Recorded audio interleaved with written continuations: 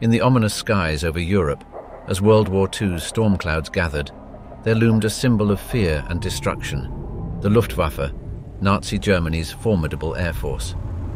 Founded in 1935 under the menacing shadow of Hermann Göring, this aerial juggernaut played a pivotal role in the blitzkrieg tactics that swept across the continent. But it was in the skies above cities like London, during the harrowing period of the Blitz in 1940, where the Luftwaffe left its most indelible and ruthless mark.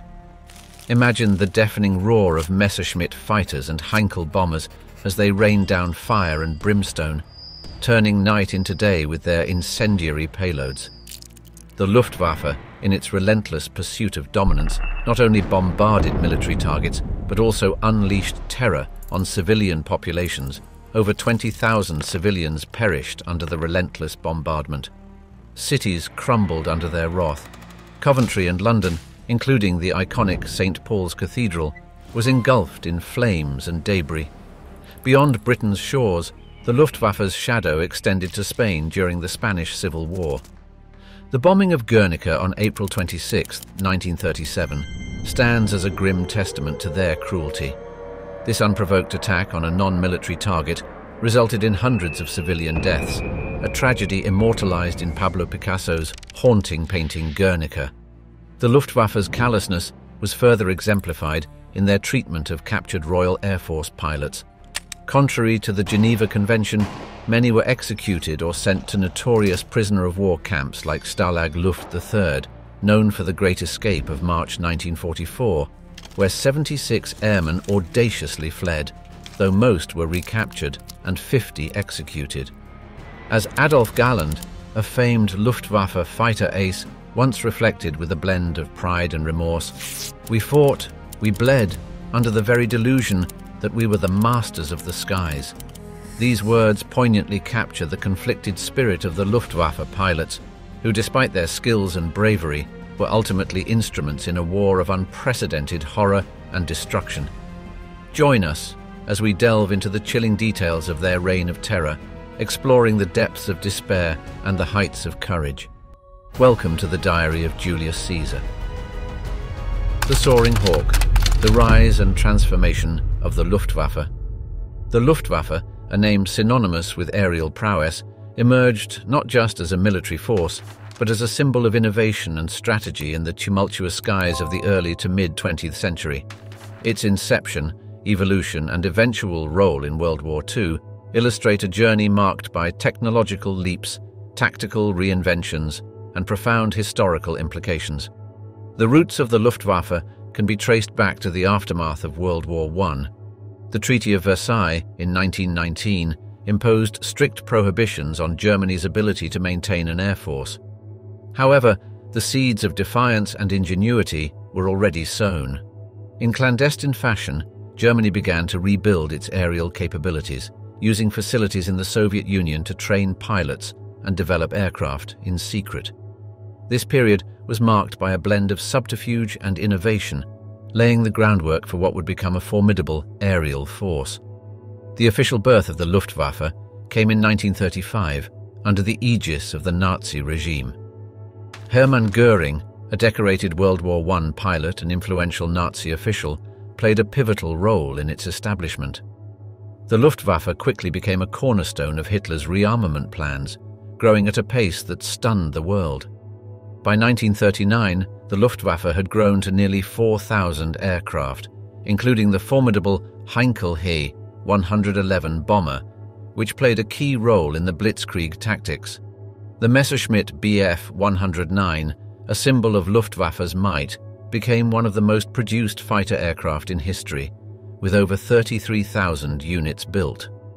The early years of World War II saw the Luftwaffe's zenith.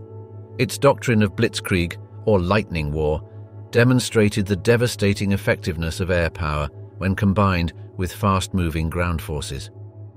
The invasion of Poland in September 1939 showcased its devastating effectiveness. The Stuka dive bomber, with its characteristic wailing siren, became a symbol of terror and precision. Poland fell within weeks, and in 1940, France succumbed in just 6 weeks, partly due to the Luftwaffe's relentless air superiority. However, it was the Battle of Britain in 1940 where the Luftwaffe faced its first major setback.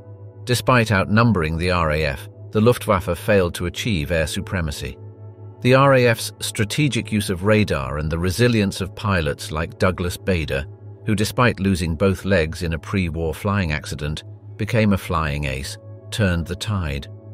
Winston Churchill's famous quote, "Never in the field of human conflict was so much owed by so many to so few," aptly described the RAF's heroic defense. As the war progressed, the Luftwaffe found itself stretched on multiple fronts. The invasion of the Soviet Union in 1941, Operation Barbarossa, saw initial successes. But the vast distances, harsh weather, and the resilience of the Soviet forces gradually eroded the Luftwaffe's effectiveness. Notably, the Battle of Stalingrad in 1942 was a brutal reminder of the Luftwaffe's overextension, where despite delivering thousands of tons of supplies, it failed to prevent the encirclement and eventual surrender of German forces. Technologically, the Luftwaffe continued to innovate. The introduction of the Messerschmitt Me-262, the world's first operational jet-powered fighter aircraft jet in 1944, capable of speeds up to 540 miles per hour, was a significant advancement. However, it was too little, too late. The combined Allied bombing campaigns, notably the US Army Air Forces by day and the RAF by night, began to take a toll on German industry and the Luftwaffe's ability to replenish its losses. By 1945, the Luftwaffe was a shadow of its former self. Shortages of fuel, aircraft and trained pilots, along with the relentless Allied advance, had significantly diminished its capacity. The final months of the war saw the Luftwaffe engaging in desperate tactics, including the use of the Volkssturm, a militia comprising of elderly men and young boys, in a futile attempt to stem the tide. Wings of the Reich, pioneering advances in Luftwaffe aircraft technology. During the tumultuous years of World War II, the Luftwaffe stood at the forefront of aviation technology, introducing aircraft that were not just marvels of engineering, but also harbingers of a new era in aerial warfare. The development of these aircraft by the Luftwaffe was driven by a relentless pursuit of superiority in the skies, resulting in some of the most iconic and advanced warplanes of the time. The Messerschmitt Bf 109 was not just a fighter, it was a symbol of the Luftwaffe's strength. First flown in 1935 and introduced in 1937, it became one of the most advanced fighters of its time. The Bf 109's design, featuring a Daimler-Benz DB 601 engine, allowed it to reach speeds up to 640 km per h, 398 miles per hour. Adolf Galland, a prominent Luftwaffe ace, famously said about the Bf 109, "It was as if an angel is pushing you." The Focke-Wulf Fu 190, introduced in 1941, was a testament to German engineering. Its radial BMW 801 engine was a departure from the inline engines commonly used in German fighters. This gave the Fw 190 a significant power boost, especially at lower altitudes. Its introduction on the Western Front in late 1941 provided a rude shock to the RAF as it outperformed the Spitfires at that time. Kurt Tank, its designer, had created a versatile and formidable aircraft which served in multiple roles throughout the war. The Junkers Ju-87 Stuka, with its distinctive gull wings and wailing siren, became an icon of the early war years. Its first combat test was during the Spanish Civil War in 1936, where it proved its effectiveness in dive bombing. The psychological impact of its siren, designed to instill fear, was as much a weapon as the bombs it dropped. Its precision was unparalleled at the time, making it a key player in the blitzkrieg strategy. The Heinkel He-111, initially designed as a civilian airliner in the early 1930s, was quickly adapted for military use. It was the Luftwaffe's primary medium bomber during the early stages of World War II. Capable of carrying up to 2,000 kilograms, 4,400 pounds of bombs, it played a crucial role in campaigns from the bombing of Warsaw in 1939 to the Battle of Britain in 1940. Its distinctive design, with a pioneering greenhouse-style cockpit, made it one of the war's most recognizable bombers. The Messerschmitt May 262 represented a quantum leap in aviation technology.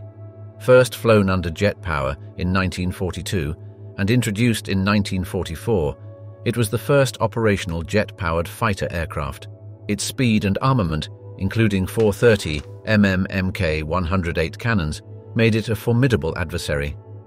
Willy Messerschmitt's design was so advanced that it influenced jet aircraft development long after the war. Though its impact was limited by late deployment and logistical issues, it marked the dawn of the jet age. The rocket-powered Messerschmitt Me 163 Comet, introduced in 1944, was another example of the Luftwaffe's innovative spirit. Designed by Alexander Lippisch, this interceptor was the fastest aircraft of the war, reaching speeds over 1,000 km/h, 621 miles per hour. Its operational use was limited and risky, but it demonstrated Germany's willingness to push the boundaries of conventional aircraft design. Aces High, chronicles of the Luftwaffe's elite. The Luftwaffe's aces of World War II were more than just pilots. They were masters of the sky, whose aerial feats became the stuff of legend. Their stories are interwoven with extraordinary skill, tactical brilliance, and a relentless pursuit of victory. Among them, Erich Hartmann, dubbed the Black Devil by his Soviet adversaries, stands out as the most successful fighter ace in the history of aerial warfare. Erich Hartmann's career is a saga of extraordinary skill and relentless determination. Born in 1922, Hartmann joined the Luftwaffe in 1940 and quickly established himself as a formidable pilot. Flying the Messerschmitt Bf 109, he achieved his first aerial victory in November 1942. From then on, his tally of downed enemy aircraft rose meteorically. Hartmann's technique was unique. He preferred to close in very close to his target before firing, ensuring a high probability of a kill. His incredible record of 352 confirmed kills, achieved over 1,404 combat missions, remains unmatched to this day. Hartmann's famous quote, "I never felt that I shot down a plane. I only shot at a piece of equipment. I was just doing my duty," reflects his professional approach to the grim task of aerial combat. Hartmann was taken prisoner by the Soviets at the end of the war and wasn't released until 1955. His legacy is a blend of aerial prowess and the harsh realities of war. Gerhard Barkhorn, standing second only to Hartmann, achieved 301 victories in his career. Born on March 20, 1919, in Königsberg, serving on the Eastern Front, Barkhorn flew the Focke-Wulf FW 190 and the Messerschmitt Bf 109. His flying career was marked by a combination of skill and patience, with his victories accumulated over several years. Barkhorn's statement, "I had to do my duty as a fighter pilot," reflects the stoic sense of duty that characterized many of these pilots. Günther Röhl, with 275 aerial victories, was another notable figure. He achieved his impressive tally in just over 600 combat missions, primarily on the Eastern Front. Röhl's skill as a pilot was complemented by his leadership qualities, which saw him command several fighter wings. His remarkable comeback after breaking his back in a crash in 1941, only to return to flying and continue his streak of victories, is a testament to his tenacity. Röhl's perspective on his experience is captured in his words, "We fought for our loved ones, for our survival, and in defense of our homeland." Werner Mulders was a pioneer among fighter aces. Born on March 18, 1913, in Gelsenkirchen, Mulders was instrumental in developing the Finger Four formation, a tactic that enhanced both offensive capability and defensive security. His 115 victories were remarkable for their time. Mulders, who once said, "What I have achieved is not due to my skill as a pilot, but to my personal courage," died in a flying accident in 1941, leaving behind a legacy of tactical innovation. Hans-Joachim Marseille, the Star of Africa, was renowned for his extraordinary success against the British in North Africa. Born on December 13, 1919 in Berlin, Marseille was a pilot who combined aggressive tactics with a flamboyant personality. His 158 victories, achieved with remarkable marksmanship, were testament to his skill. Marseille, known for saying, "I see and I shoot, that's my way," tragically died in a flying accident in 1942. Veiled in secrecy, the Luftwaffe's pursuit of experimental might. In the annals of World War II, the Luftwaffe's secret weapons and experimental aircraft projects stand out as a testament to innovation under pressure. Despite the constraints of war, German engineers and scientists embarked on ambitious projects to develop advanced weaponry and aircraft, some of which were far ahead of their time.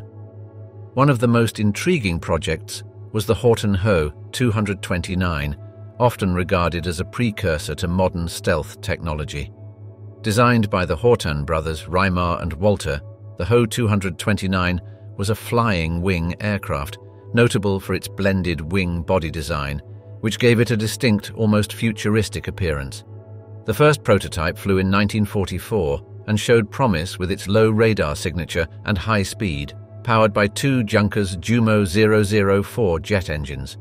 Although it never saw combat, the Ho 229 was a leap forward in aerodynamic design and had the potential to significantly impact air warfare if it had been developed earlier.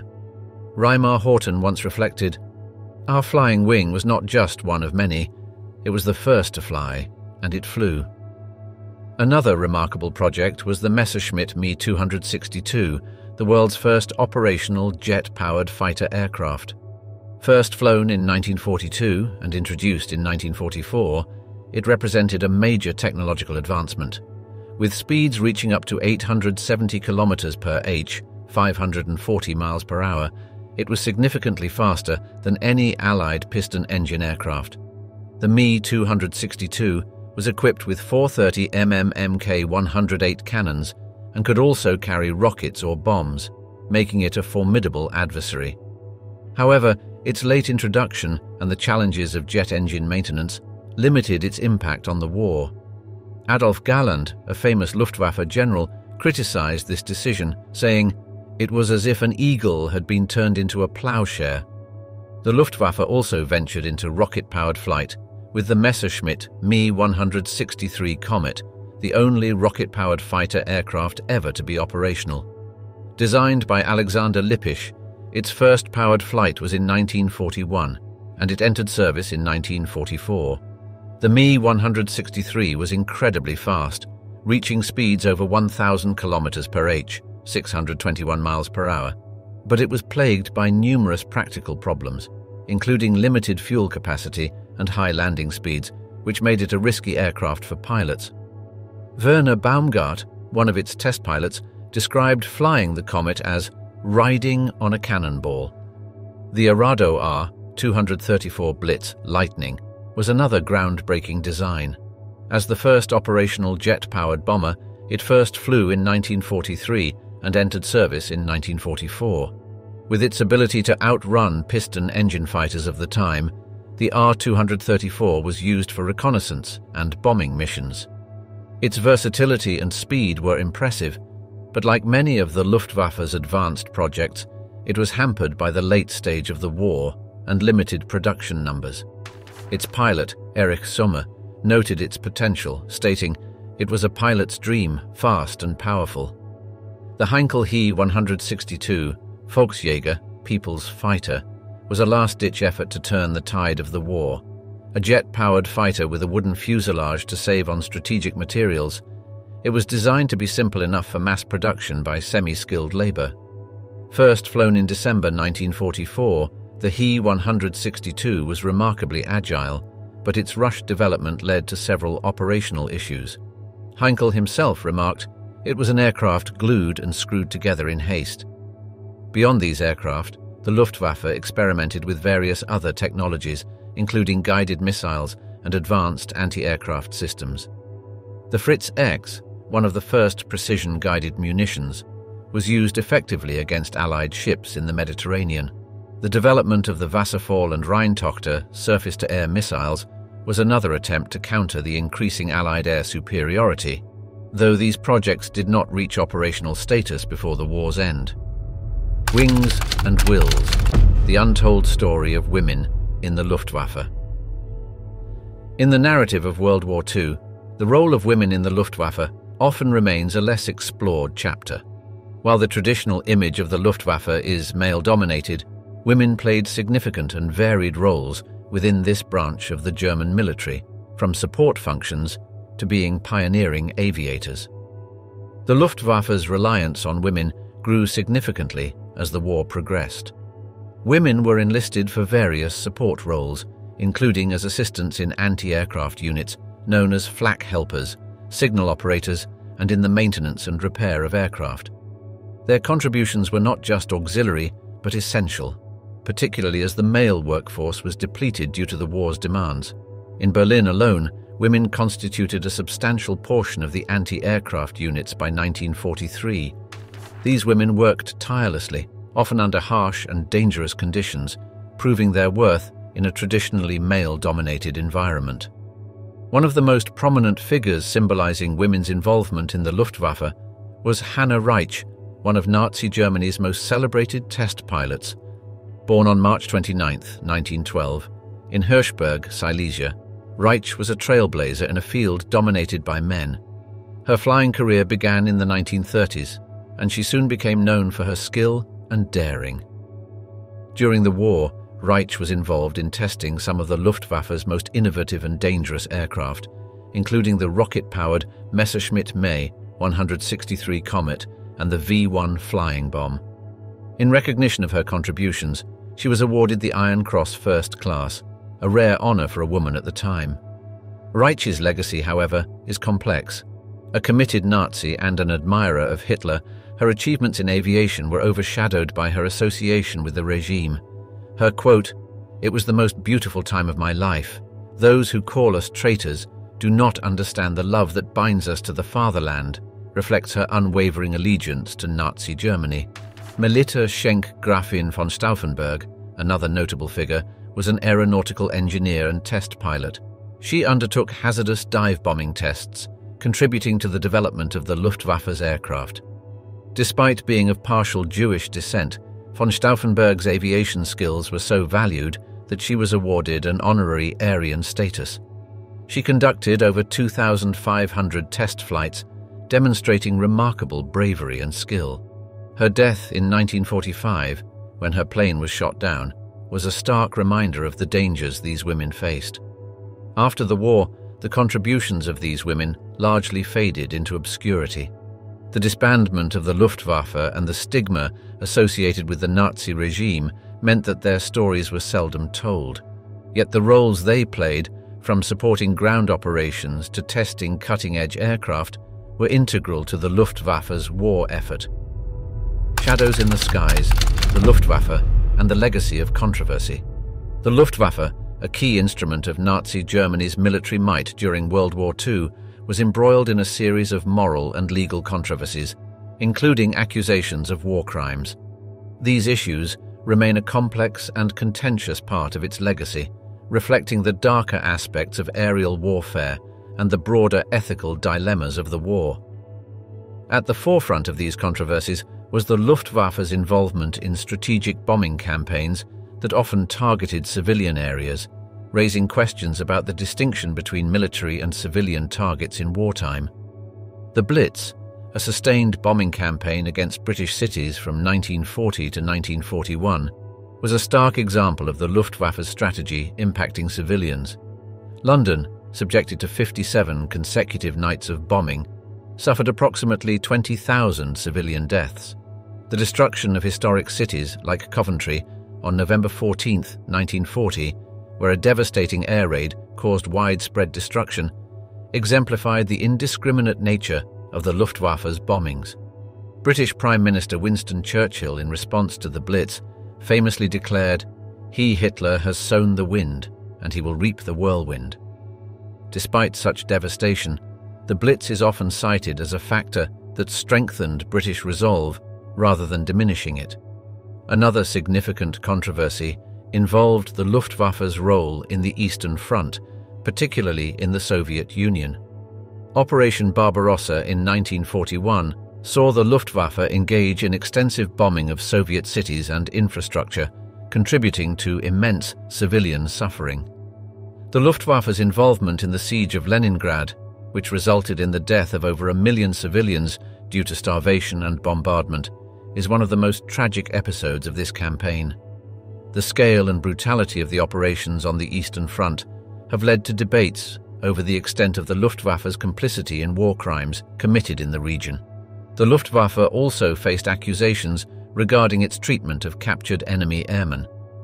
There were instances where Luftwaffe personnel were implicated in the mistreatment and killing of downed Allied pilots. Such acts violated the Geneva Convention's stipulations regarding the treatment of prisoners of war. One notable incident was the murder of 50 captured Royal Air Force officers who had participated in the Great Escape from Stalag Luft III in 1944.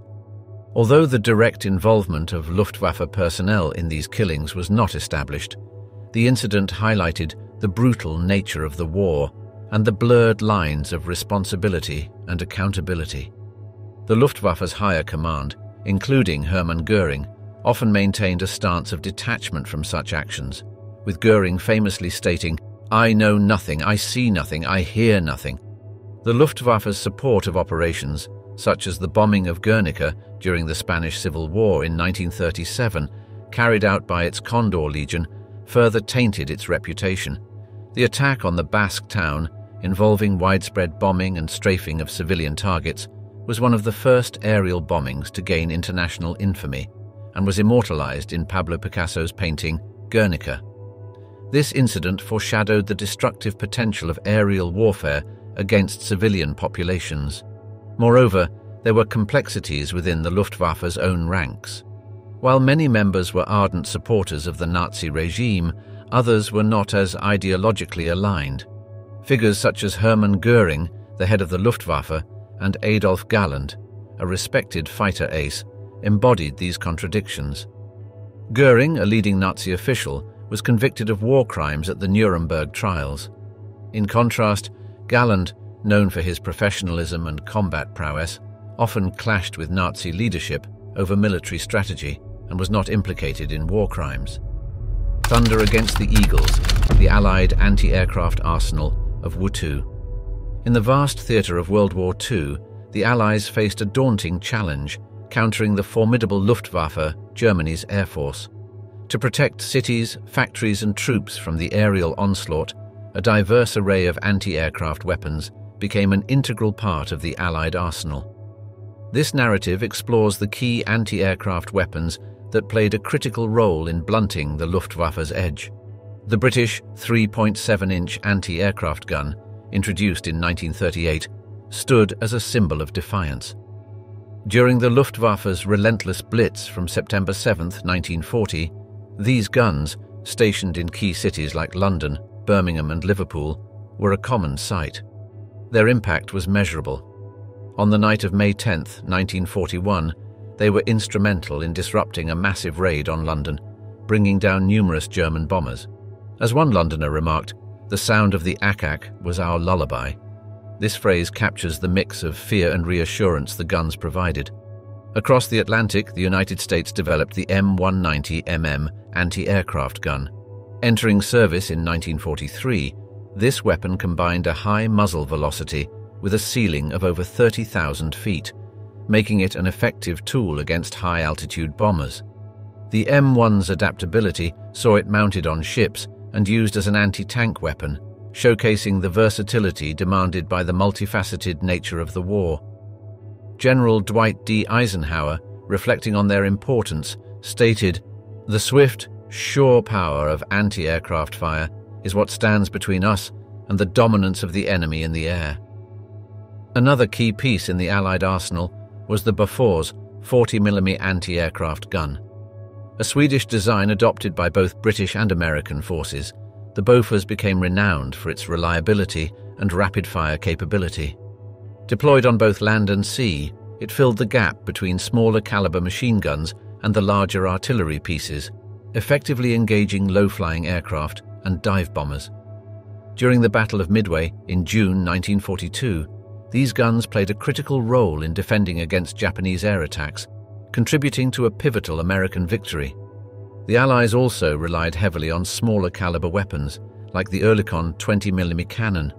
Fast and maneuverable, the Oerlikon was a favorite aboard naval vessels and in ground-based roles, providing a last line of defense against strafing runs and low-level attacks. But the anti-aircraft defense was not just about hardware. Radar, a revolutionary technology, played a pivotal role. The British chain-home radar system, operational by 1939, gave early warning of incoming raids, allowing anti-aircraft batteries to be more effectively deployed and coordinated. This technological edge was a game-changer, stripping the Luftwaffe of the element of surprise. Sir Winston Churchill, in tribute to this technological marvel, said, "The radar screen was the shield and the sword."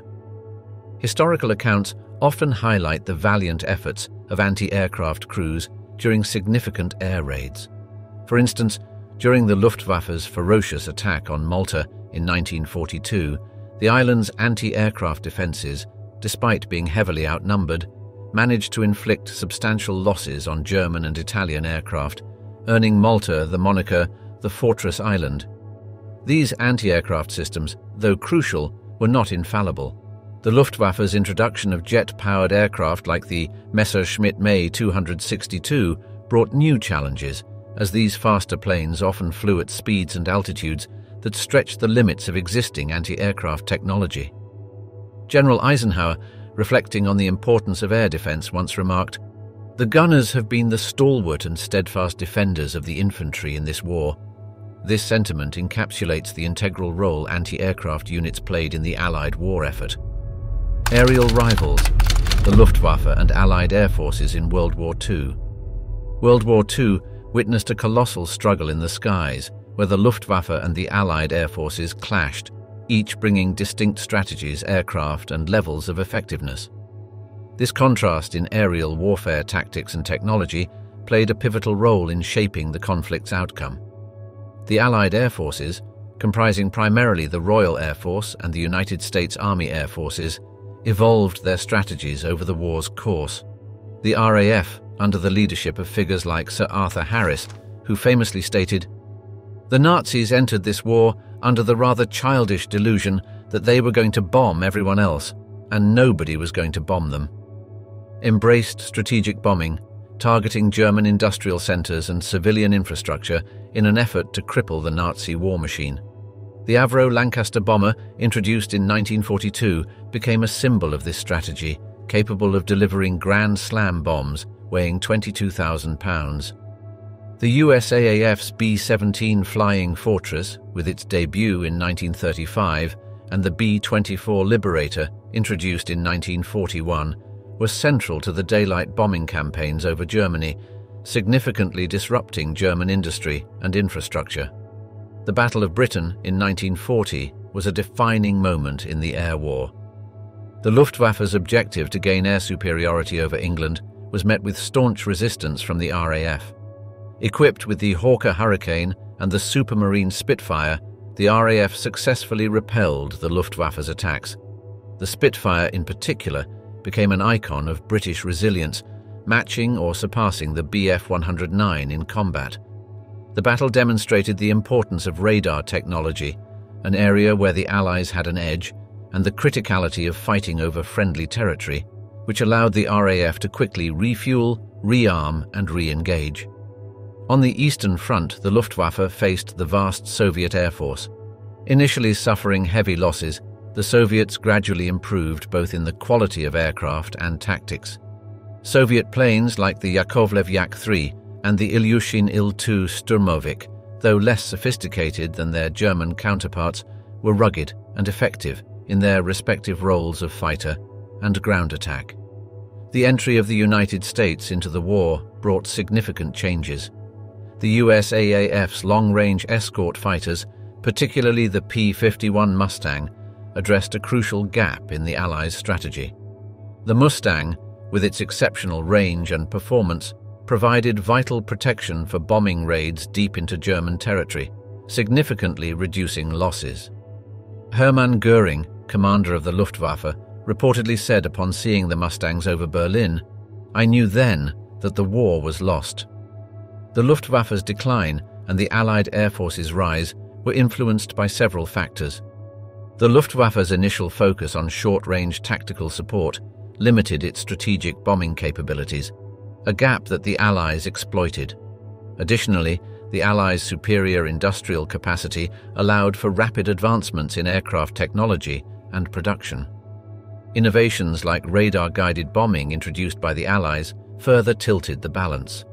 This technological edge was exemplified in the development of the British window radar countermeasures and the American H-2X radar system. Clash in the clouds, the Luftwaffe's struggle in the Battle of Britain. The Battle of Britain, a critical aerial conflict of World War II lasting from July to October 1940, was a dramatic confrontation between the Luftwaffe and the Royal Air Force.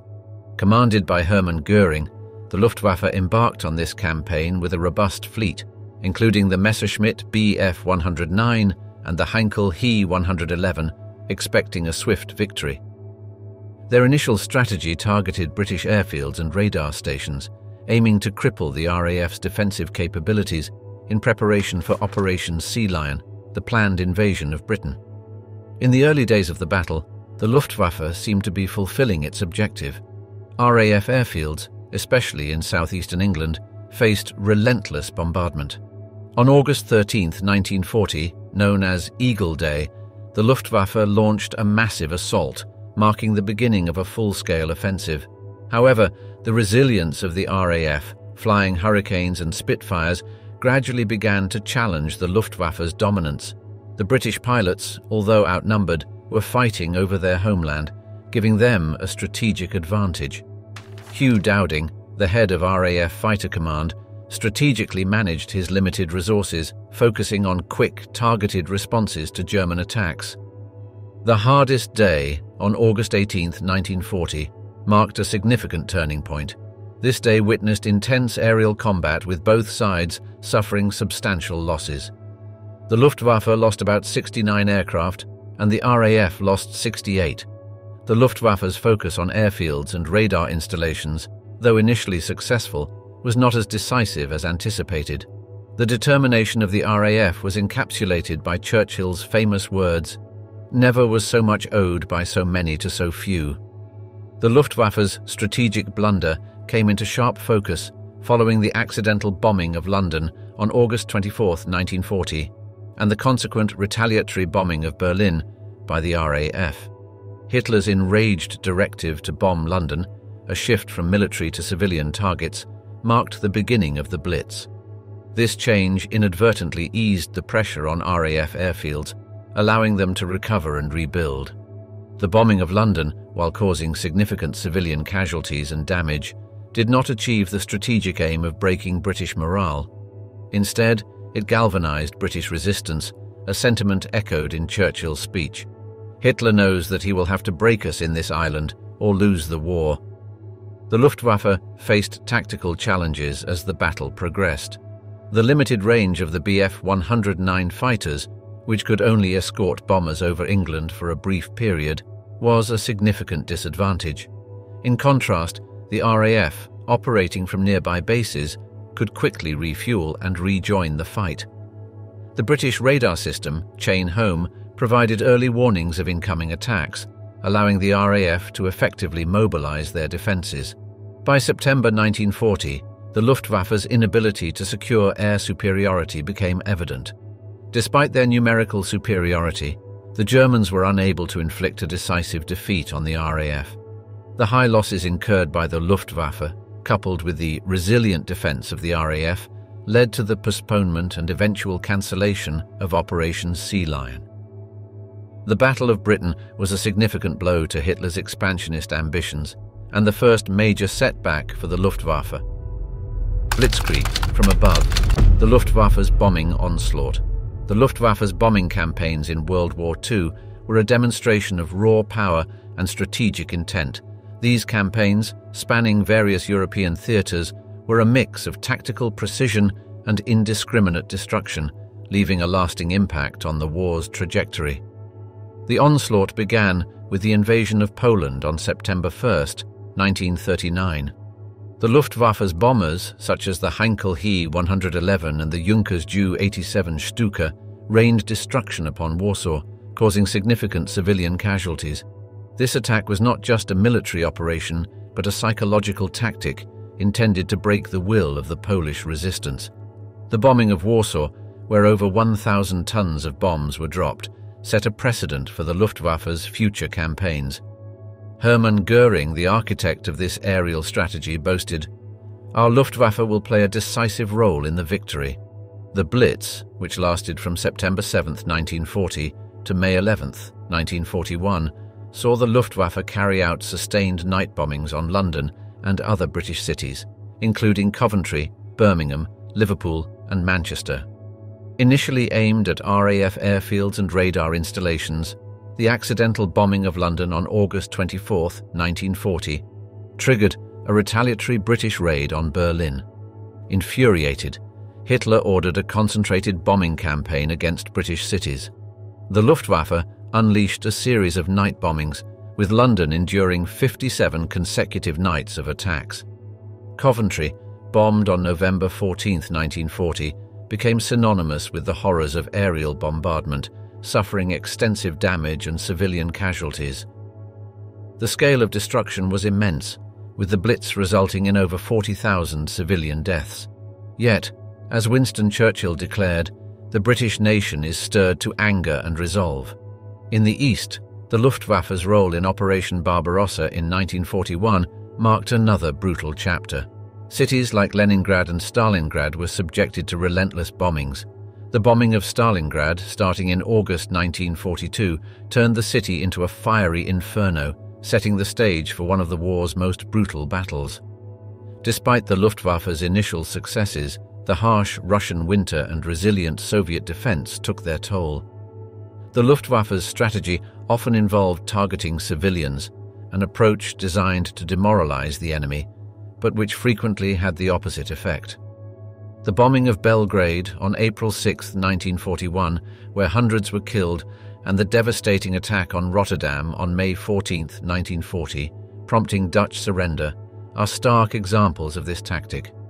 Göring's assertion, "We shall go down in history as the greatest statesmen of all time, or as their greatest criminals," reflected the controversial nature of these campaigns.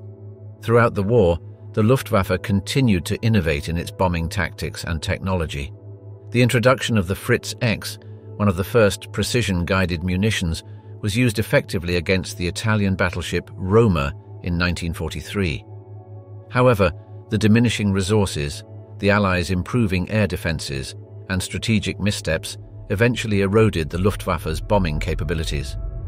Between desert and frost, the Luftwaffe's varied fronts in World War II. The Luftwaffe's operations during World War II on the Eastern Front and in North Africa showcased the versatility and limits of Germany's air power. These campaigns, starkly contrasting in environment and challenges, were crucibles that tested the Luftwaffe's strength and strategy. In the deserts of North Africa, the Luftwaffe entered the fray in 1941 to support the Afrika Korps, commanded by the Desert Fox Erwin Rommel.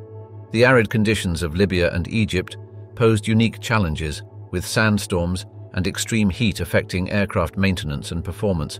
Aircraft like the Messerschmitt Bf 109 and the Junkers Ju-87 Stuka were essential in providing close air support.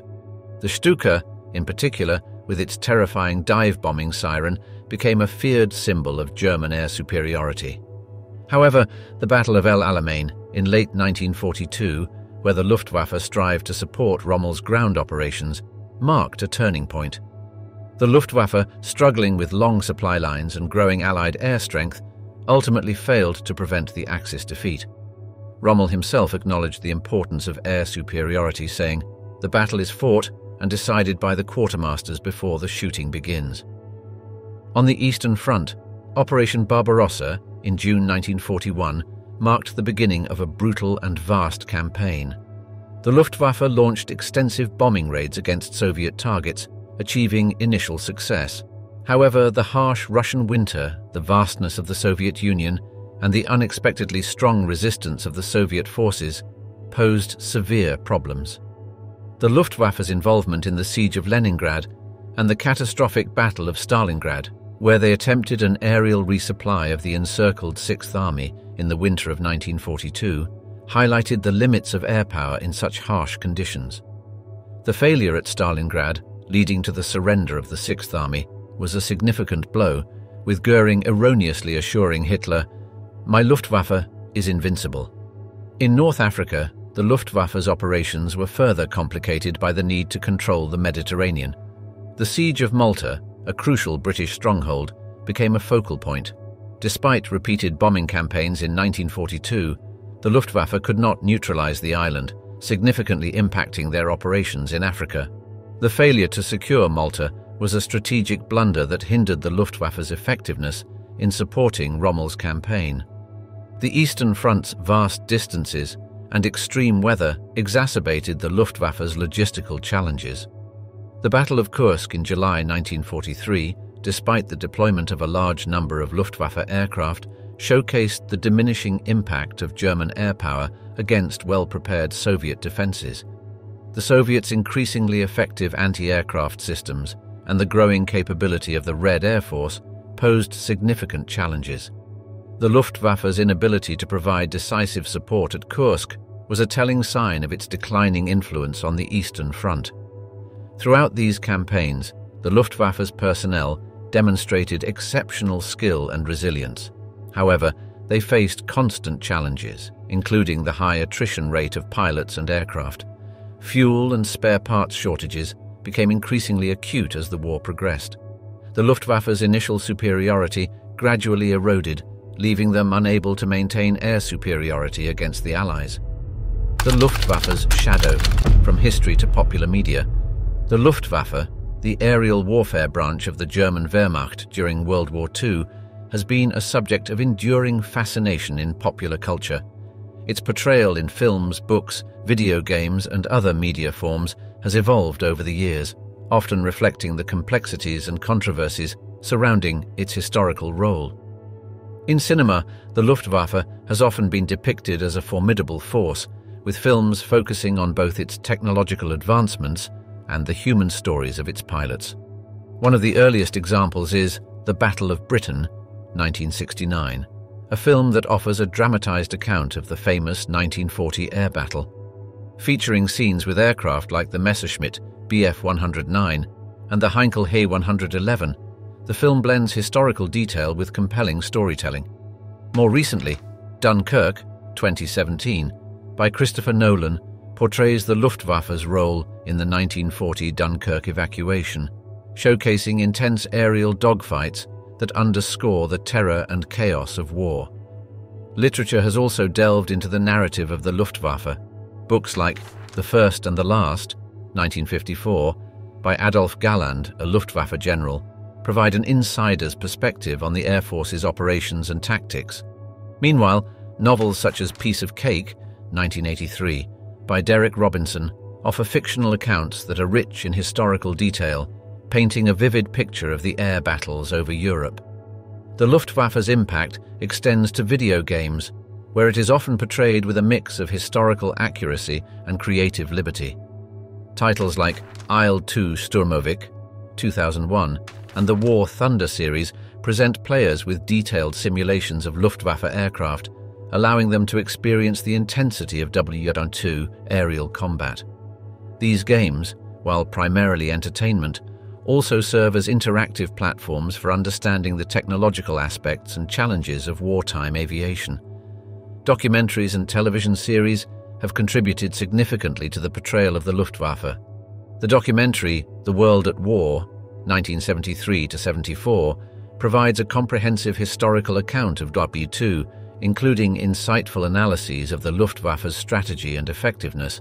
Television series like Dogfights, 2006-2008, use CGI to recreate famous aerial battles involving the Luftwaffe, bringing a new level of visual detail and excitement to historical events. In toys and models, the Luftwaffe has also left its mark. Scale models of aircraft like the Focke-Wulf W190 and the Junkers Ju-87 have been popular among hobbyists, reflecting an interest in the technical aspects of these machines. These models, while recreational, often lead enthusiasts to a deeper exploration of the history and design of Wo-2 aircraft. Phoenix from the ashes, the rebirth of the German Air Force. In the aftermath of World War II, Germany faced the colossal task of rebuilding its military under the watchful eyes of the Allied powers. The reformation and evolution of the German Air Force, known as the Luftwaffe, post-1945, is a story of resurgence, transformation, and grappling with a complex legacy. After the war, Germany was left in ruins, both physically and politically. The Luftwaffe, once a symbol of German military prowess, was dissolved following Germany's unconditional surrender. The terms of the Potsdam Agreement and subsequent disarmament policies prohibited Germany from having an air force. For nearly a decade, Germany remained without an air force, while the memories of the Luftwaffe's role in the war lingered in the public consciousness. The turning point came with the Cold War's escalation. The perceived threat from the Soviet Union prompted Western powers to reconsider their stance on German rearmament. In 1955, the Federal Republic of Germany, West Germany, became a sovereign state and joined NATO. This pivotal moment marked the beginning of the new German Air Force's formation, known as the Luftwaffe, a name it inherited from its predecessor, despite the historical baggage associated with it. The reformed Luftwaffe's early years were focused on establishing a defensive air capability aligned with NATO's strategic needs. The introduction of aircraft, like the American-made F-84 Thunderjet, and later the F-104 Starfighter, represented a new era in German aviation. These aircraft were leaps and bounds ahead of the propeller-driven planes of the World War II era, signifying a shift towards modern air warfare. However, the F-104 Starfighter, dubbed the Widowmaker, was mired in controversy due to a high number of crashes, raising questions about the haste in rebuilding the Luftwaffe. The German Minister of Defense, Franz Josef Strauss, defended the decision, stating, "The F-104 is the best fighter bomber in the world." The 1960s and 1970s saw the Luftwaffe continue to grow and modernize. The introduction of the F-4 Phantom II and the Tornado in the 1980s further enhanced its capabilities. The Luftwaffe also started participating in international missions, signifying a shift from a purely defensive posture to a more active role in global security. The Eurofighter Typhoon, introduced in the early 2000s, epitomized this modernization, showcasing advanced technology and multi-role capabilities. The Luftwaffe's involvement in international missions marked a significant departure from its past. In the 1990s, the Luftwaffe participated in operations in the Balkans, enforcing no-fly zones and providing humanitarian aid. This role continued into the 21st century with involvement in Afghanistan and the fight against ISIS, reflecting Germany's commitment to international peacekeeping and security. As the sun set on May 8, 1945, marking the end of World War II in Europe, the legacy of the Luftwaffe lay in the rubble of a continent scarred by conflict.